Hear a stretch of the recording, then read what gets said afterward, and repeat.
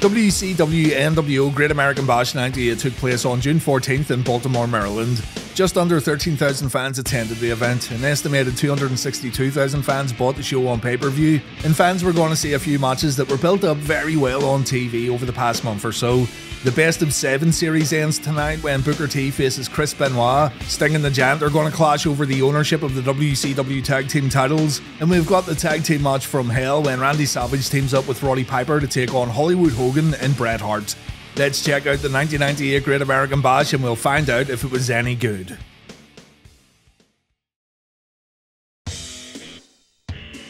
On Nitro, it was announced that the TV title Best of 7 series would end at the Great American Bash. 2 matches would take place, Booker T versus Chris Benoit in the series final, and the winner of that match would face Fit Finlay for the TV title later in the show. Match 7 got moved to Thunder instead, but in the Thunder match, Bret Hart got involved and he hit Booker T with a steel chair. Why did Bret do this, you may ask? Well, being NWO Hollywood's main recruiter, Bret was trying to get Benoit to join the Black and White. Chris Benoit wouldn't accept a cheap victory, so he told the referee what happened and Booker T won the Best of 7 series. However, later in the evening, Booker T announced that he didn't want to accept the victory that way, so JJ Dillon reverted back to the original plan and Match 7 had been rebooked for the Great American Bash. Whoever wins this one is the true winner of the Best of 7 series, and the winner gets his shot at the belt a little later on. The TV title series has been excellent, but all good things must come to an end. Neither man takes control at the opening bell, with both competitors performing takedowns. Booker takes a timeout following a drop toe hold, but back in the ring he brings it down with an armbar. Booker then breaks a hammerlock by elbowing Benoit in the face. He then stays in control with a body slam, and he gets a boot up when Benoit launches him in the corner.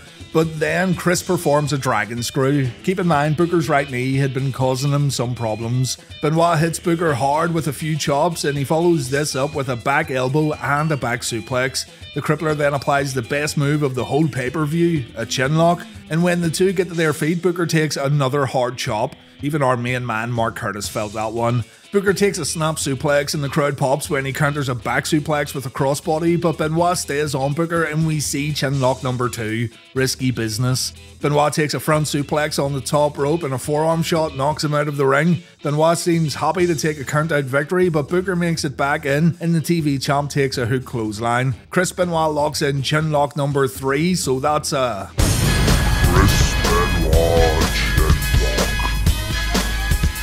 Been a while since we have done that, eh?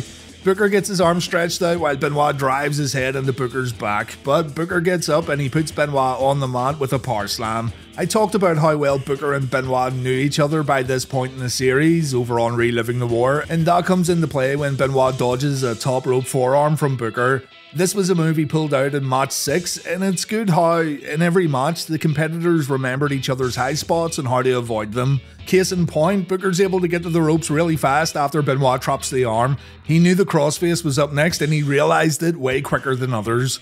My god, chin lock number 4. Benoit's trying to break the record tonight, it seems. This time Booker gets out and he performs an enziguri followed by his signature spinebuster. Booker then performs a flopjack, but Benoit counters a hangover attempt with a big old superplex that makes the crowd go crazy. Benoit performs his German suplexes. He only manages to perform 2, but he fights off Booker's counter attempt and he finishes the trifecta with a dragon suplex. The crowd rise to their feet, but Booker kicks out at 2. The diving headbutt connects when Benoit pulls off his signature aerial attack, but just like match 2, Benoit's unable to cover his opponent immediately after the move. So Booker kicks out, he sends Benoit to the corner, he lands 2 Harlem side kicks, one to the back and one to the front, and the Best of 7 series ends with a missile dropkick from Booker T. Booker wins the whole series and he's gonna face Fit Finlay later on in the show.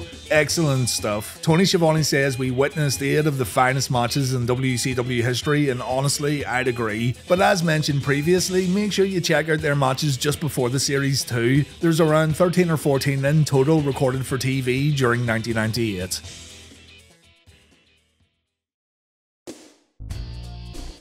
Saturn takes on Chris Kanyon next. The match was originally supposed to be Raven versus Kanyon, but Raven's such a good friend that he let Perry take his place instead.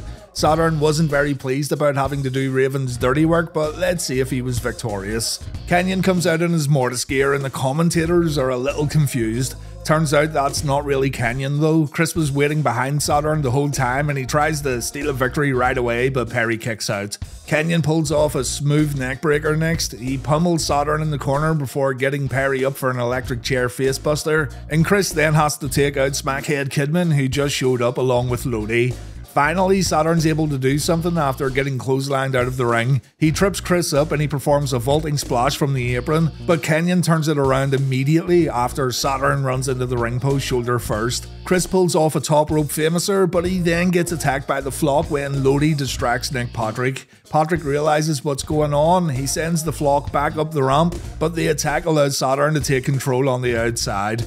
Saturn brings Konnan back in with a suplex. He delivers a drop toe hold followed by an ankle lock. Konnan gets his wee mortis smashed on the top rope, and it goes to the outside again when Saturn hits a springboard clothesline. Saturn brings a chair into the ring. He uses it to launch himself into Konnan. He then summons his inner Sabu by pulling off a moonsault while using the chair as a springboard. And even after all this, Cannon's able to come back with a Russian leg sweep that slows Saturn down momentarily. A vaulting elbow drop from the apron back into the ring misses though, and Saturn takes this opportunity to apply a chin lock. It's going to be one of those pay-per-views, isn't it?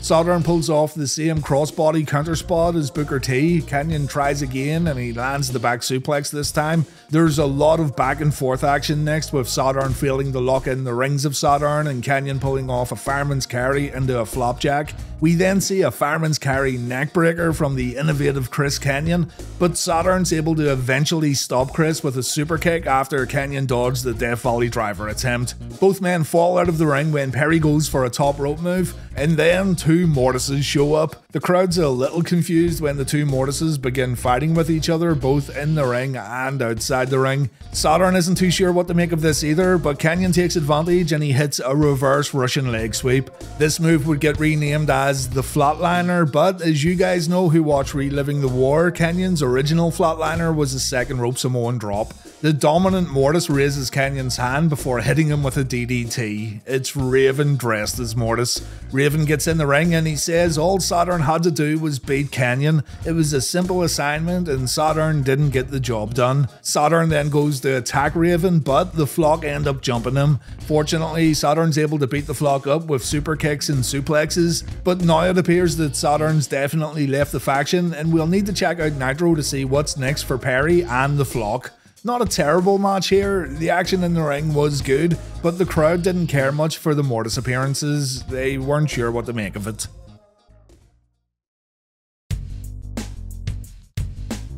On Thunder this past week, Dean Malenko gave up the cruiserweight belt, but this was only done so Malenko could get Chris Jericho in the ring at the Great American Bash.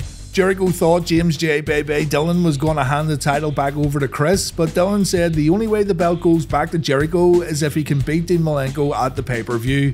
Malenko's tired hearing about this conspiracy nonsense, so he's going into the Great American Bash to prove a point. He knows that Jericho wants the belt, yet he's afraid to win it fair and square. And keep in mind too though, this also means that the title will remain vacant if there's a DQ or countout finish. The match begins with both men running into each other with a double clothesline, but Jericho gets the upper hand with a jumping back kick. Dean replies with a German suplex and Chris takes a kicking in the corner. Dean keeps the pressure on. The commentators mention how Dean's a lot more aggressive tonight, but he loses focus when Chris gets a boot up in the corner and when Jericho starts shadowboxing with the referee following a shoulder block. Malenko does manage to counter a Lion Tamer attempt though, and Jericho takes a suplex. The Iceman brings it down to the mat with a double-handed deadly chin lock, and when the two men get back to their feet, Chris takes an awful looking ring post bump when getting sent into the corner. This didn't look good at all. Dean's unable to capitalise, so Jericho pulls off a plancha before the match gets back in the ring. The Ayatollah then pulls off a textbook suplex before embarrassing Dean with a 1-foot pin attempt. Dean then finds himself in a sleeper hold, and when he counters it with a sleeper of his own, Chris hits a back suplex. Jericho then delivers a body slam, but his follow-up Landsalt misses because he was wasting way too much time. Dean wakes up, he performs his jumping leg lariat. We see this top rope move where Dean smashes Chris's face on the mat, but Jericho stays in it when he counters the super gutbuster with a top rope Hurricane Rana. Dean then counters a powerbomb with a teabag drop, and Billy Silverman rightly doesn't acknowledge the cover because Chris's shoulders are off the mat. Dean tells the ref to begin counting anyway though, so Silverman does it. Jericho reverses and we see the Lion Tamer, and Dean's struggle to reach the bottom rope is both hilarious and absolutely awesome thanks to the crowd going crazy during Jericho's finishing move. Jericho thinks he's won the match and he's about to punch Silverman when he learns the match is going to continue. He goes back to Dean and he manages to pull off an Alabama Slam. A few mat counters result in Dean struggling to lock in the cloverleaf, but Malenko ends up locking it in, and this time it's Jericho who makes it to the ropes. This one's really picked up over the last few minutes. The crowd's still going crazy as Chris pulls off a double underhook backbreaker. Chris then destroys Malenko in the corner, but he makes a big mistake when he says, "You're nothing, just like your dead father." Dean explodes out of the corner and he assaults Chris with right hands, and the two end up on the outside where Dean continues to lose it. Malenko grabs a chair, he hits Jericho across the back, and the referee calls for the bell. It's a DQ finish, so no one wins the championship. Dean continues to beat Jericho up on the entranceway. They fight at the entrance stage where Billy Silverman gets taken out, and we follow Chris and Dean all the way through the arena corridors and out to the streets. Chris gets thrown into a mailbox before he dashes across the road. He has to stop traffic so he can escape into a random building while Doug Dillinger tries to calm Dean down. And back in the arena, the crowd boos when Dave Penzer announces that Chris Jericho just won the match via disqualification. A good and fun match here. I was slightly losing interest after the opening moments, but it picked right back up and it turned out pretty well. Back at the WCWWrestling.com table, Eddie Guerrero's getting interviewed and he really doesn't want to fight his crazy nephew Chavo tonight. He begs for Chavo to reconsider, but there's no way out for Uncle Eddie tonight. Eddie made his nephew into this unhinged monster, and now Eddie has to deal with the consequences. WCW then aired a Juventud Guerrera hype video before his match with Big Reese's peanut butter filled Easter egg, and I've often wondered if Juvi would have still got this push if Rey Mysterio wasn't out with an injury. It's almost like he's been slotted into that underdog role that Mysterio was in before getting benched with an injury. Big Reese almost falls over as soon as he enters the arena, and here we go. Juvi versus Reese. Classic David versus Goliath shenanigans at the Great American Bash. Juvi cries in the corner because he knows this match is gonna suck. Reese misses a lariat, but he captures Juvi in a knuckle lock before throwing Juvi into the corner. Guerrero tries to come back with punches, but he keeps getting shoved away. Juvi then decides to run away and cry some more when he realizes he just can't hurt this giant peanut butter cup. Reese follows Juvi. Juvi gets back in the ring. He tries a springboard plancha, but he gets caught in midair. A ring post bump gets followed up with Reese throwing Juvi back in the ring. Guerrero lands on his feet. Reese gets back in the ring, and Juvi's attempts at attacking the knees completely fail. Reese holds Guerrero by the head while Guerrero swings a few punches. An absolute classic. A kick stuns Reese though, and this allows Juvi to jump on Reese's back. Juvi chokes the big man, he scratches his face. Reese goes down to one knee, but he gets himself up and he rams Juventud into the turnbuckles. The crowd's pretty flat here and you can't blame them either really. It continues on with a backbreaker submission from the Yeti. Juvi finds himself in a bear hug, and his answer to all this is to kick Reese right in the peanuts, twice in front of the referee. Reese drops down to his knees to clothesline Juventud, and man, I'm glad this one's near over. Reese performs a vertical suplex. Juvi has to use Charles Robinson to get back to his feet. Reese then goes out and he grabs a steel chair, but he's unable to use it, seeing as Robinson grabs it away mid-swing. Van Hammer then does a terrible job of keeping himself hidden as Juvi goes to the top rope. Juvi jumps, he sits on Reese's shoulders, Van Hammer hits Reese with that steel chair, and we see a Hurricane Rana from Juvi. It's about as good as it could have been really. Juvi covers Reese, and Guerrero wins via pinfall. Thank God that's over.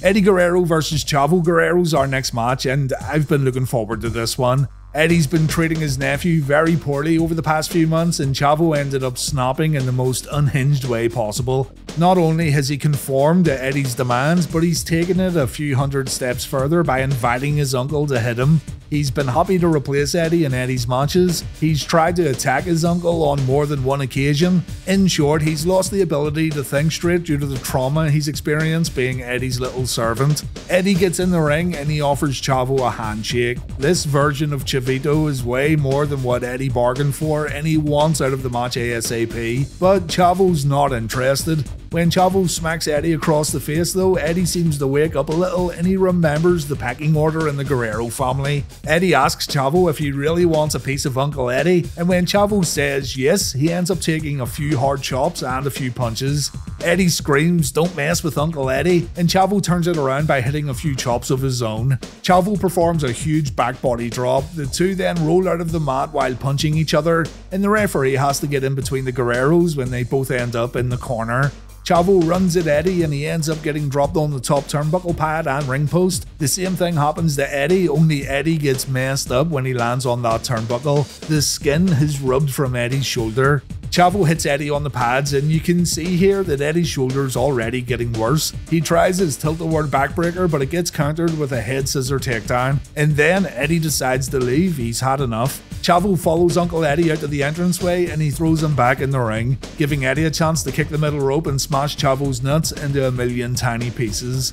Eddie performs a back suplex, he plays up to the audience before wrenching down on Chavo's arm. Chavo counters with an arm drag and a monkey flip, and Chavo then goes for an aerial attack. He lands on his feet after performing a somersault and he then lands a moonsault on the opposite side of the ring. It spills to the outside where Eddie regains control by throwing his nephew into the ring steps. He then delivers a brainbuster back inside the ropes and Chavo grabs Eddie by the throat when Eddie talks a little trash. Eddie's reaction's absolutely brilliant here. Chavo chokes Eddie and the referee has to step in to break things up. Eddie escapes to the outside and Chavo gives chase. They go round and round the ring a few times and Eddie ends up hiding behind Mickey J when the two get back inside. Eddie sees an opportunity to take out Chavo and he aims for the leg and knee. Eddie then locks in a figure four and he then applies the gory special when the two get back to their feet. Chavo again tries his arm drag and dropkick counter, but Eddie sees the dropkick coming and Eddie's going to stay in the driver's seat for a little while longer. By the way, I'm absolutely loving this match so far. The crowd aren't very hot for it, but I think it's been fantastic. We see a camel clutch from Eddie Guerrero. The crowd chant boring and Goldberg and Eddie plays along with it. These Baltimore ball bags don't know what good wrestling is. Eddie then delivers an airplane spin, but once again he finds himself on the outside. This allows Chavo to pull off a somersault plancha over the top rope. The fans couldn't care less. They chant "We want Flair" as these two continue to work their asses off, and yeah, it's not good. Chavo performs a springboard bulldog. Eddie stops a Chavo aerial attack, but Chavo moves out of the way when Eddie goes for the frog splash. Eddie counters the tornado DDT by throwing Chavo to the outside. Chavo comes back in with a springboard tornado DDT, and that's it over. Chavo Guerrero defeats Uncle Eddie at the Great American Bash. A brilliant match. I really enjoyed this one. The fans in the arena definitely didn't agree with me on this one, but make sure you go back and watch it from start to end. One of the most underrated matches of 1998 for sure. Booker T comes out to the arena for his TV title shot. It's not the first time Booker's performed twice at a pay-per-view, but at least this time it wasn't back-to-back matches. I'll just say it straight out the gate, the Benoit vs Booker match was better. I'm not sure if the plan here was to keep this one as grounded as possible, seeing as Booker already wrestled, but Finlay was determined to keep it on the mat it seemed. It started with Booker hitting his hook kick, so it started well. But the holds began when Booker missed an enziguri. The two get up and Booker lands his running forearm. He then performs a jumping shoulder tackle from the ring to the outside. He misses an axe kick and Finlay slams Booker down for a half Boston Crab followed by a leg lock. Granted, Booker went into this one with a kayfabe knee injury, so do keep that in mind. I'm maybe being a bit too picky here. Finlay drives his knee into Booker's knee while pulling at the challenger's ankle. Any submission move targeted at the knee, Finlay pulls it off. Booker pulls off the sunset flip that defeated Chris Benoit in match 6 of the TV title series, but Finlay kicks out before going right back to submission holds. Finlay wraps Booker's leg around his neck while applying pressure to the challenger's neck. Booker fights out and he lays the punches in, but his side headlock gets countered with a knee breaker and it's right back to the mat. The crowd have completely lost interest as expected, so Finlay tries another approach. He throws Booker to the outside, he picks up a chair, Mark Curtis tells Finlay to put it down and Finlay complies. He instead wraps Booker's leg around the ring post and he tries to get a count-out victory, but Booker makes it back into the ring. Finlay pulls off a Vader bomb, but the audience are singing goodbye at a fan who must have got ejected from the arena. Even Finlay gets distracted by the singing and it's really off-putting when trying to watch the match at home. This one's been a bit of a disaster and I'm not sure if it's because Booker versus Benoit was so good, you know. As the boring chants start, Booker hits a spinning back kick and the crowd pipe down. Booker hits a power slam followed by an axe kick. He shows off his spinneroonie and then he performs an air spinneroonie when Finlay clotheslines him. Inside out bumps look great, but I think that was maybe the wrong time to pull one off. Booker tries to counter a tombstone, but he drops Finlay. He drops him one more time when trying to get back to his feet. I put this down to wrestling 2 matches, and I also think they messed up the finish here because Booker ends up winning the TV title with a reverse tombstone, so yeah, they blew the last spot in the match. Booker becomes TV champion, and this bout really does highlight how good Booker and Benoit work together. You kind of feel bad for Booker here because the build up of this match was absolute top tier legendary stuff, and then, well, this TV title match happens in front of a very harsh audience. Stevie Ray comes down to celebrate with his little brother, and Booker leaves the Baltimore arena as the new WCW TV champion. Konnan steps in for Curt Hennig next to face Bill Goldberg. Hennig said he wasn't cleared to wrestle, so Konnan promised to bring the US title to the Wolfpac tonight at the Bash. Hennig and Rick Rude come to the ring with Konnan. Goldberg gets a thunderous pop on his way to the ring. The commentators say if Goldberg wins this one, the streak will reach 100 victories, so let's see what happened. Konnan gets shoved to the mat right away and he takes a timeout. His Wolfpac buddies tell him to get back in and get the job done. So Konnan gets it together and he ends up in a pretty tense side headlock. Konnan slips out and he goes for a hammerlock and... oh, that's a bit rough, isn't it? I like the part where Konnan was on his neck with his legs in the air. Quality. Konnan gets angry and he lays in a ton of strikes. Goldberg throws him to the corner. Konnan gets the feet up. Billy Boy shakes it off and Konnan walks straight into a spear. That's it over. Goldberg hits the jackhammer and it's announced that Goldberg is now 100-0. By the Reliving the War count though, that is incorrect. This is going to blow your mind and I had to triple check it, but it's correct. After the Nitro match last week, Goldberg wrestled again. He defeated Konnan in Auburn Hills after beating Chavo earlier in the evening. He then defeated Raven the next night during the Saturday night tapings, though the match didn't air. On Thunder, Goldberg defeated Konnan in a dark match, and then the next night he defeated Konnan again at a house show in Erie, Pennsylvania. On the 13th of June, Goldberg wrestled twice at the AJ Palumbo Center in Pittsburgh, Pennsylvania. He defeated Sting in 59 seconds, and then he defeated Konnan in 46 seconds. I know, it's crazy. And then he defeats Konnan again here at the Great American Bash. Goldberg is not at 100 wins, he's really at 102 wins. His 100th victory was actually against Sting, according to our week-by-week streak counter. After the bout, we think Hennig and Rude are going to help Konnan to the back, but they end up attacking him. In the middle of the beatdown, Hennig takes off his Wolfpac shirt and he's wearing a black and white shirt underneath. Nash and Luger run down to help Konnan, but Curt and Rude get out of the ring, and there you have it. Curt Hennig and Rick Rude have jumped back to the black and white nWo after about, 3 or 4 weeks? Makes you wonder why they bothered joining the Wolfpac at all. The first of 2 main event matches take place next, billed as the tag team match from hell. It's Bret Hart and Hollywood Hogan versus Roddy Piper and Randy Savage. Bret cost Randy the world belt the night after Spring Stampede. He then defeated Macho at Slamboree while Roddy Piper officiated the match, but due to the Hitman cheating, Piper reversed the decision the next night on Nitro. Since then, Bret has played Piper and Savage against each other and it's worked very well. Hollywood Hogan got involved and he suggested a tag team match at the Great American Bash against Savage and the Hot Rod, and the babyfaces ended up agreeing to the match. Thanks to Bret getting in Savage's head, the Macho Man said he wanted to fight Piper immediately following the tag team match, and Piper reluctantly agreed. These two haven't been getting on too well at all, so this should be a pretty easy victory for Hogan and Hart tonight at the Great American Bash. To add a little extra something to this match, Miss Elizabeth left Savage and she sided with nWo Hollywood. Savage said he doesn't really care, but there's also a chance he's not being fully honest. Miss Elizabeth, though, is not at the Great American Bash. Don't let the fact that Hollywood Hogan and Bret Hart are actually teaming up tonight for a pay-per-view match escape you either.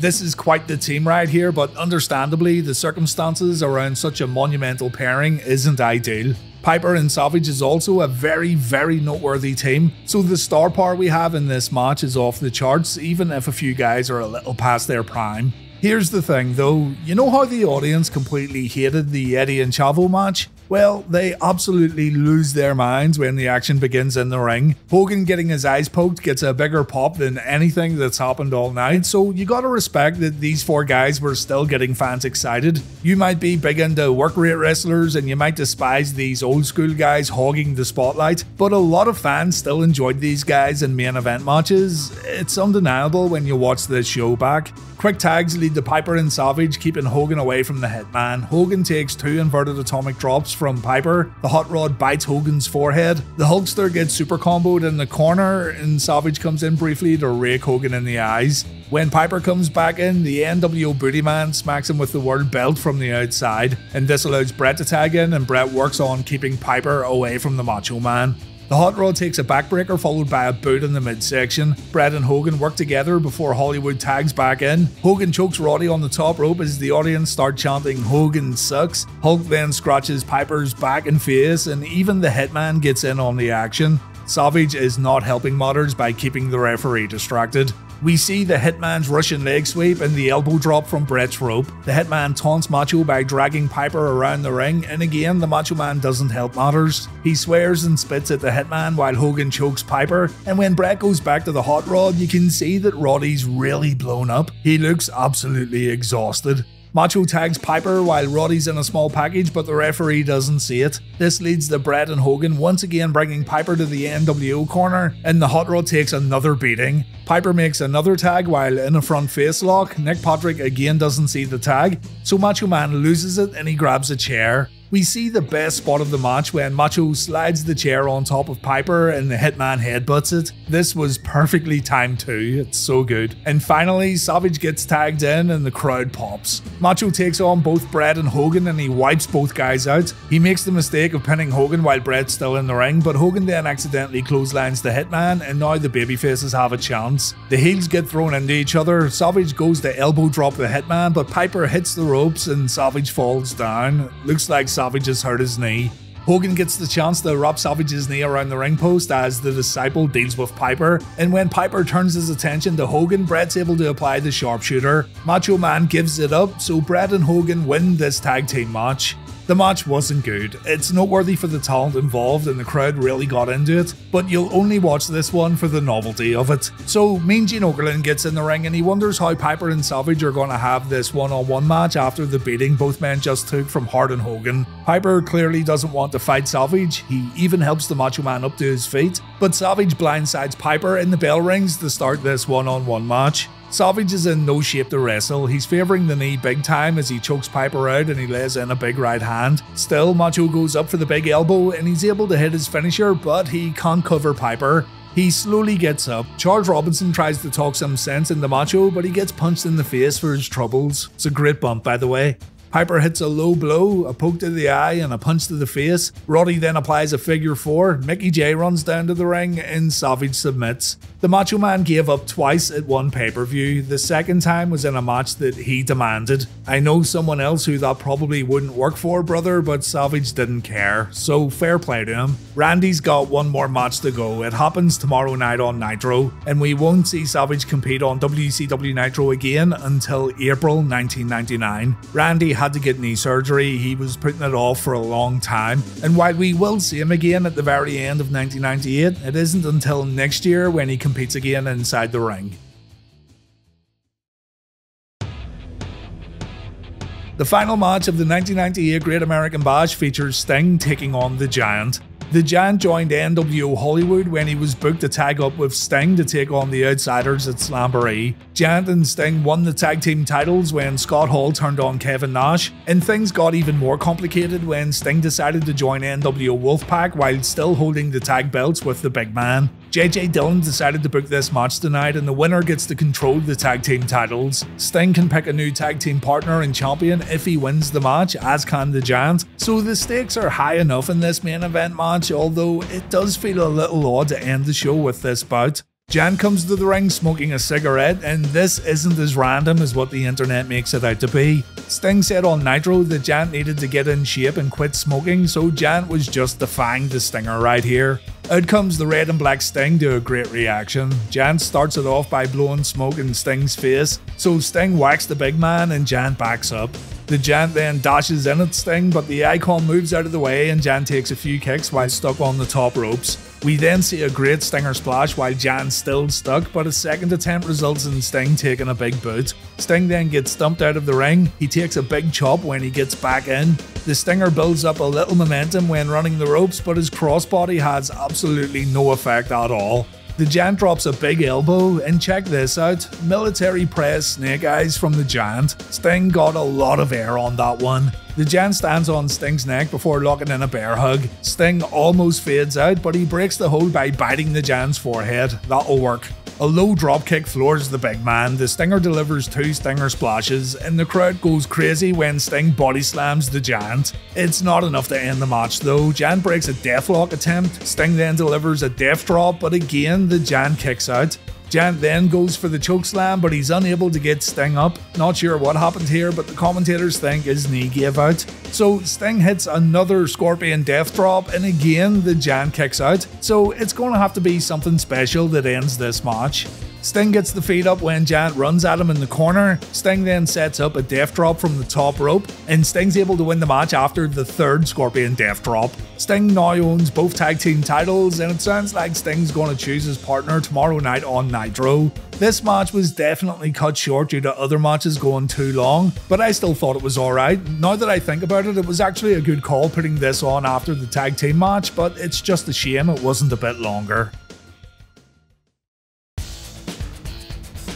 I enjoyed the 1998 Great American Bash, and although the usual suspects with the big money fall below expectations, there's still a lot of fun to be had here. Chavo vs Eddie was the match of the night for me. Booker vs Benoit was great as always. Jericho vs Malenko really picked up towards the end of the match, and the main event wasn't bad either. The tag match from Hell is a match you can look at and just marvel that all 4 of these guys worked a match together, although the match itself wasn't all that great. And the lower points for me were Finlay vs Booker and Reese vs Hoovy. That TV title match really fell apart, and it's a real shame. I recommend the 1998 Great American Bash though. Not the best pay-per-view of the year, but you can do way worse. Join me next week for Reliving the War, and we'll find out who Sting selects for his tag team partner. We'll hopefully find out where Jericho ended up after his match, and we'll see if there's any more defections within nWo Hollywood and nWo Wolfpac. Thanks for watching guys, I do appreciate it, and take care.